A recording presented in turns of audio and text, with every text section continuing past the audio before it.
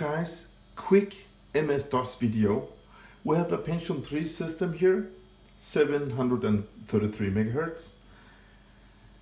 We have installed one of these Soundblaster Live cards. It's a tad dark in here, but you can see there. It's a Soundblaster Live, and we have some different versions, but I mean, they sound the same way on MS-DOS games.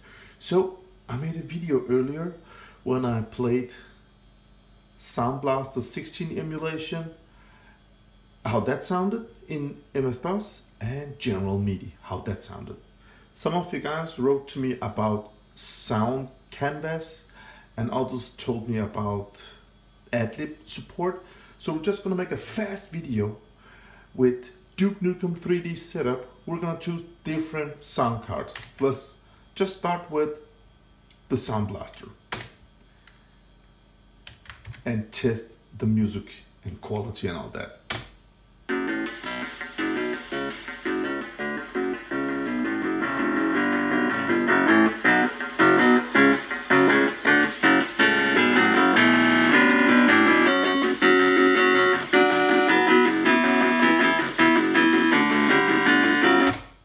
Really bad.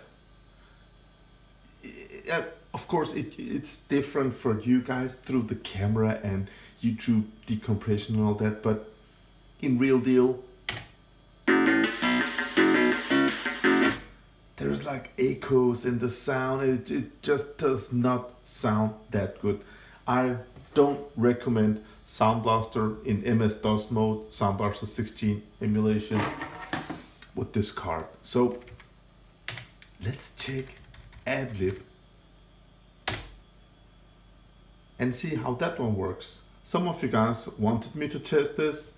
Some of you guys wrote that it would be better than Soundblaster. So let's choose this one and see how it's going to perform.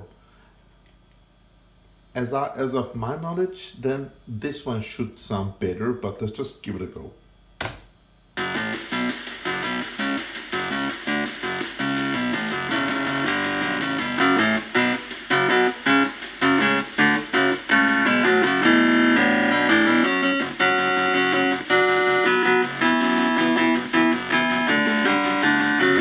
Feels like it runs a tad slower, but I'm not sure.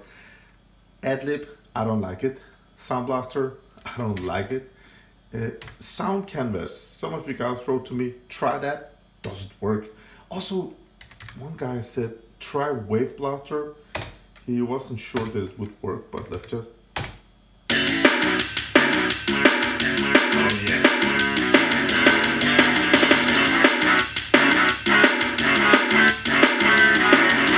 Nice.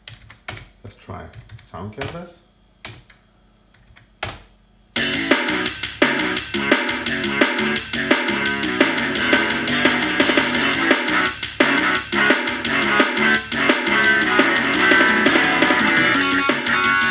It's great, guys. It's amazing. I don't think this will work. AV32, let's take it out. No, that couldn't be detected. And General MIDI. I love General MIDI.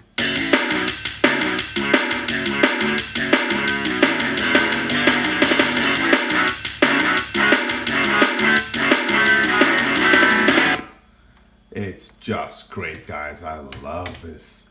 So, as I understand, General MIDI, Sound Canvas, they sound a tad metallic.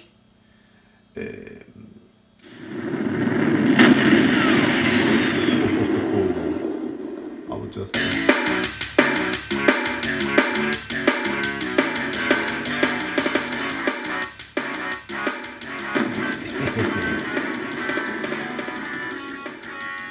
I mean, with these cards, Soundblaster and Adlib, it sounds really bad. It feels like Adlib was a tad better, but not something I would recommend. With these cards, General MIDI, Wave Blaster sound great. I really like it. Now the next thing would be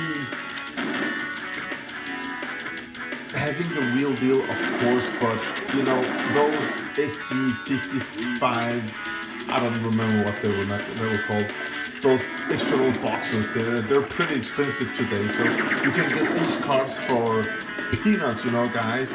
So still, if you choose general MIDI in these old games, you will have a blast playing them. Also have some decent speakers, of course.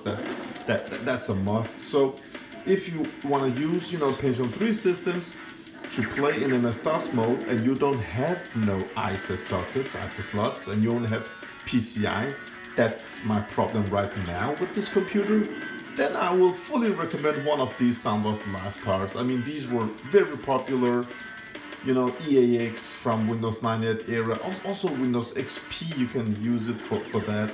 Some guys has patched these ones so you can use it with Windows 7 also. I've seen that. But yeah, for MS-DOS and only PCI solution, I would fully recommend this card.